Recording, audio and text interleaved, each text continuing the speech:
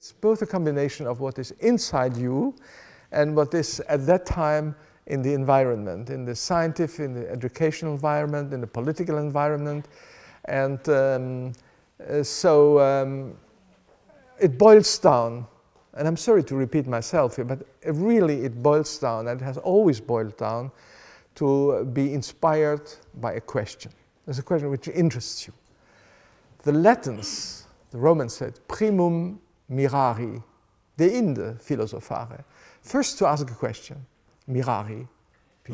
What's going on? What is this? Why do they defend themselves? And then philosophare, which meant globally, and then get into the problem. So initially it's in you, and it has to be in you. So you're adults, by all means, and so you read a lot, not only scientific literature, you read a lot normal literature, Spanish literature, some French literature, and probably Dan Brown, which happens in Barcelona, the last one, Origin. You read that, and then you, by and by, you feel in yourself what you would like to, which field you would like to contribute, in which field you would feel at ease.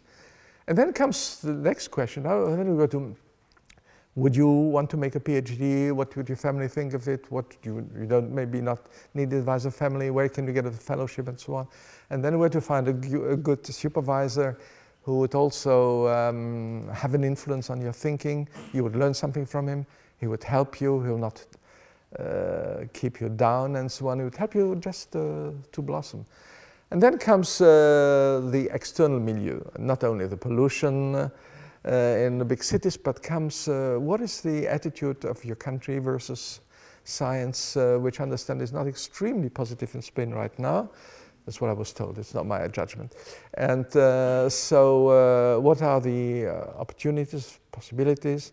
And what about going and spend 2 or 3 years outside in another country, and which I always recommend. And whatever country you want to go to. And then by and by, your feelings become stronger, and you find reassured, or you realize really this is not a good way.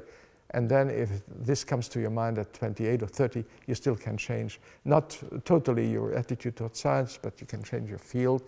And it's often recommended. I'm not sure this is the best way, but often it's recommended after your PhD, you enter into a totally new field. You can do that.